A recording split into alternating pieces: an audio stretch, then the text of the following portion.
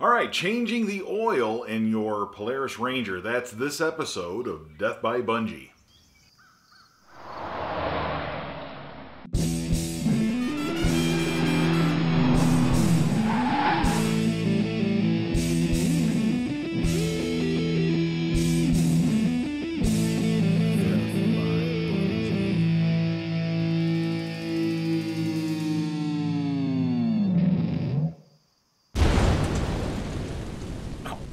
Again. Anybody watching Death by Bunjie knows how important this Polaris Ranger is to this property, how much I use it for. Because of that, I like to do the maintenance on it twice a year if at all possible. Don't always get it done, but I try to do it twice a year. This video will do 3 different sections of maintenance on this Ranger. The first thing we're going to do is change the front gear case oil, change the fluid out of that. We're going to put a new filter on and change the oil in the engine as well. And then we're going to do the rear gear case, which is basically the transmission fluid. We're going to change that as well. There are 3 different types of fluid. I'll go through each one in this video. This Ranger is a 2011 model, the Ranger XP 800 EFI, I guess it says on the hood there. I don't know if there's a lot of differences between the models, but keep that in mind when you're watching this video. This is a 2011 Ranger. This is also the 4x4 model. If you have one of those ones with 6 wheels, that's going to have an extra gear case you're going to have to change. Don't have to worry about that on this model. The overall process might still be the same, I don't know, but you'll be able to compare this as you're working on your Ranger. Hopefully it'll give you some tips and tricks there to do it. And you're also going to see me complain about a few things that I don't like about the design of this Ranger. In order to do this and do it properly, you're going to need several things. I recommend you start with the oil change kit. Full synthetic 4-cycle engine oil 5W50 is what Polaris will sell you in that kit. It also comes with the appropriate filter. You are going to need a wrench to get that filter off. Make sure you have the right size wrench for your filters. And you also are going to need a set of tools, a set of the wrenches that actually go and take the bolts out as well. Polaris has kind of a unique set of bolts on these things that you're going to have to be able to turn, and you need the tools to do that. The PS4, you're going to need 2 quarts. In a pinch, you can substitute some just ATV engine oil. I'm using 10W40 now because we're heading into the summer. In the fall, I would use a lighter weight if that's what you're going to do, if you're going to substitute. I don't think you go to jail if you don't use what Polaris recommends, but you're probably violating your warranty or something, so stick with what Polaris recommends. You're going to need some demand drive fluid. It doesn't take much, but make sure you get some of that. That is the front end transmission fluid. 1 bottle of that will actually change the front end several times.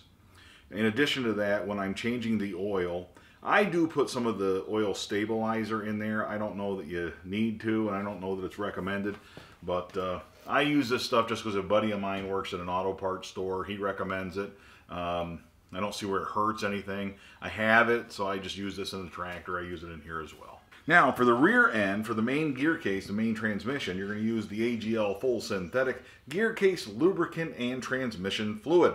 Get a couple quarts of that because by Polaris's own admission, it takes 34 ounces, and there's only 32 ounces in a quart, of course. You need to buy 2 of these just for an extra 2 ounces. What you can do is keep on hand an extra bottle of this stuff, though. This is the SynPower full synthetic 75 weight 90. I think it's approximately the same thing. I wouldn't run only this. You can just put some of this in there to top it off as needed when you're making the changes. And when all else fails, get the book out. You got to have the instructions that came with your Ranger because it's going to deviate a little bit from what I'm telling you here probably. Make sure you have your book. I always mark those sections. In fact, this is really the only section I go through. I read the whole book, but I stick with just that section. That's basically what does the important thing as far as I'm concerned. Go through that book. Make sure you read it. Follow the instructions in the book. Have that handy as you're making those changes. And you should be good to go. To get this process started, we're going to start on the front end, so let's do that now. Okay, there are 2 plugs you got to move on the front end. Front gear case right in here behind the driver's tire, front tire. I can't get the camera in there, let alone get both hands in there. Thank you, Polaris, very much. But you got to take the drain plug out of the bottom, and you got to take the fill plug out of the side. Fill plug's right through here. Drain plug, you can see it through the bottom.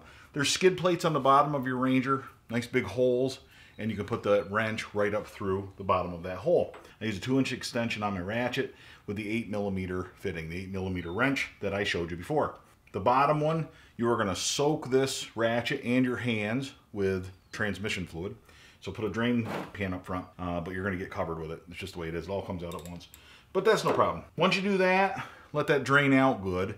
We'll put the bottom plug back in. There is a hole on the front of the Ranger. In that hole, you can slide about a 12-inch extension off your ratchet through that hole with the little fitting on the end of it, and that way you can get in there and you can take that plug out right out of the front end. Once you get the plug out, we are going to fill the side fill plug, that area, we're going to fill that with this Demand Dry Plus. Now I've got a full one here, but I've got an older one here. This is like 10 bucks from Polaris. It's not too bad, but it doesn't take an awful lot. So I'll use up what I had from last time, and then top it off with the new stuff. To do that, on your Ranger, I recommend you put together a little contraption like this. This is not part of a meth lab or anything like that. It kind of looks it though. But what this is a funnel, just a regular household funnel. You get one of these at your hardware store. Get one with a nice lip on it like this. That's very nice, very helpful. But you don't want the long skinny thing where you can just put a hose on it. Get some transparent hose. I'd say it's about 1/2-inch hose or something like that, but something that fits over the end of that funnel. Get a nice length of it like this, and then you can insert that and sort of work it around the frame and get it into that fill opening. Also get transparent hose, because that way you can see this fluid as it goes down, and when it starts backing up into the hose, we know we filled it up. You're going to fill it up and make sure it gets level full so that you can see it in there, see it in the threads. And once you can see that it's sort of level full up to the threads on that plug, you can put the plug back in and you're all done. One other thing about this, you're going to spill on the frame on that skid plate. So you're probably going to want to wash your Ranger again when you're done to get all that fluid, transmission fluid off of there. Pull it out in the driveway, hose it off good, get the hose in there and clean that off. So I didn't mention that before. You kind of want to wash the Ranger before and after you change all these fluids. If you look under the Ranger, your skid plate has all kinds of holes in it. The ones you're looking at for the changing of the oil are this funky looking one that's shaped like a figure 8 almost. And if you look up in there, that's a 6mm. Heaven forbid Polaris use the same size every time. 6mm wrench you're going to need for that one. So we're going to do that. And you'll also see it doesn't quite line up with the hole. So what that means is when we take that plug out of there, some of the oil is going to fall all over your hands and then fall into the drain pan. But most of it's going to float on top of the skid plate and just clog up everything up there and collect dirt and everything else. Another reason why we're going to power wash this when we are all done. After you have the oil drained out, put the drain plug back in. Make sure you include the washer that is supposed to go on there as well. Don't lose that washer. You gotta take the seat out. To do that, you're just going to lift up here, and you'll see that there's little holes right there where this little post right here drops down in there. That's how you get the seat off. You're going to pop that up on both sides, this side and that side, and then you're going to slide the seat out. There are little tabs right in here. See if I can show you one here. As you slide it out, you can see there's little tabs like these right here, and those tabs are just going to slide it out and set that seat aside. We've got a little bin right here under the driver's seat. This is where I keep the manuals. I keep my wrenches and stuff like that that are Ranger specific. So we'll take that out of here. Once you've got that bin out of there, you have access to the undercarriage here where you can change the oil. If you look back in there, we can see your oil filter is right there, and that's how you're going to access the oil filter. Up above that, we have the dipstick, and that dipstick is also the fill tube. Just screw off the existing filter. You can get a wrench for that at a local auto parts store. Once you get that filter off, then you're going to put the new filter on. Be sure to put a thin coat of oil around the little gasket on top of that filter before you screw it in place. Next step, to fill it up, we're going to remove the dipstick right there. Take that right out of there. And then we are going to use our funnel, but without that clear tubing. And we're just going to insert the funnel into the dipstick tube, which is actually the fill tube also. And there you go. We're going to fill that up. We're going to add 2 quarts. The last part here, this backside, that's a real pain in the butt. It's very poorly designed. I'll show you what I'm talking about here. We're here on the passenger side. There's our gas cap. We're going to go right back in here. Again, here's the tire, the back tire. We're looking at the main gear case, okay, the main transmission here. And the plugs that we're looking for, are you ready?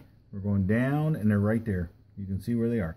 Top one is your fill and level checker, and the bottom one is our drain. And of course, when we drain it, it's going to run all over the skid plate. So we're going to have to hose this down, like I said, when we're done. But we'll drag the drain pan here first, get that drained out and put that plug back in. Then we'll open up the fill. The fill is extremely hard. That drain plug, the bottom one, the shiny one right there, easy to get to. Just need a long extension, put it on there and open it up. The top one there, the fill plug, that needs some acrobatics to open up. And I'll show you my little trick when we get to that point. It would be nice if you could reach that top one through that hole right there, but you can't. So this piece of the frame right here is in the way of that plug. So to get to that, there's a little trick. I'll show you that in just a second. While that's draining, I'll show you our drain plug. You got to clean that off good. I have cleaned it off with a rag. Got to clean it off because it will be covered with filings. Nevertheless, that's an 8mm, by the way. You need an 8mm wrench to get that out of there, and you should be good to go. All right, now you can see I got the drain plug back in there, and I have drained it well. And I put the 8mm socket in there, okay, that little wrench that you buy for this type of job. Now, like I said, this is in the way, this guy, so we can't do it that way. Unfortunately, this will not work, one of these little knuckles. It makes it too long and it won't fit in there. So how are we going to do it? What we're going to do, we are going to take our about a 12-inch extension, okay? But we're not going to insert it. We're just going to put it in at an angle and just turn it gently. That end of it is not fully inserted. It's just enough to get enough take on there so that it'll be able to turn it. I'll pull this ratchet off of here and do it by hand. I've inserted our handy-dandy hose with a funnel hook to it, and I am going to go through and fill this stuff up. We'll be able to watch it go down this tube, and we'll know when it's full because it will stop going down the tube. And for what it's worth, this is how I store it. I just sort of tuck it in between two boards, and it just drips everything out, and there's hardly anything left in it, of course, because it's been used, and those fluids will drip down. It'll be nice and clean for next time.